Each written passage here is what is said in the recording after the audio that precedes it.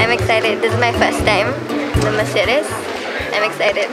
He wants to lose weight on this trip. That's his goal. That's why he came here. Yeah. A good shot of that. Look at that. Wow. I wanted to get out of the city, have some fun, and see something new. And what a better place than Kerala. It's the camaraderie and the fun and fellowship together. And also a little bit of stretching. This is the fourth time we are associating with the jellyfish for this wonderful event. Muziris Paddle, we started 3 years ago. This is mainly to preserve our rivers and importance of using waterways for adventure sports and navigation also. So this is a fusion between heritage, adventure and nature. I think as for now, everything looks great. It seems like an awesome day to be on the water. It's not windy. It's just ideal for beginner paddlers or a group this size to move with an even pace, I think.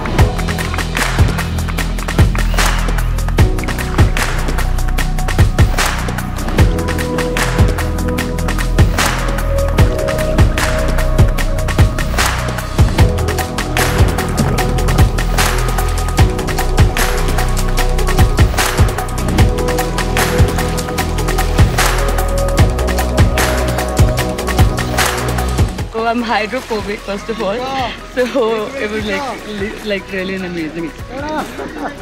Given a chance, obviously anyone would love to be there in this out in the open like this.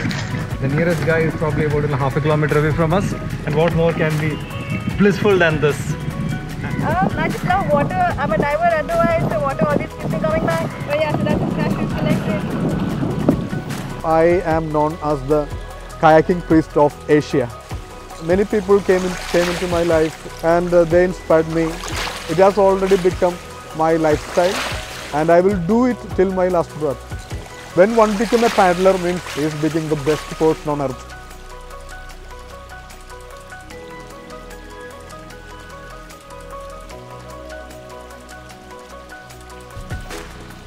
In this event, we have used kayaks, stand-up paddle boards, canoes, surf skis, raft and sailboats, all human-powered watercrafts. That makes this event eco-friendly and offers a lot of fun and a unique experience for visitors.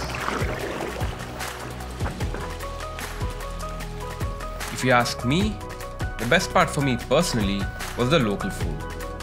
Especially the watermelons and the fruits which we belted after a long day's paddling in the hot sun. I was also amazed at how much heritage and history we witnessed along the river. Just so beautiful. Despite all the challenges that we had with respect to the health emergency in the country, we were able to make good the timelines, like I said earlier. What we've done this time is that there is a grand prize for the team which is going to adopt the COVID protocol to the maximum, and those who are employing the best of social distancing techniques.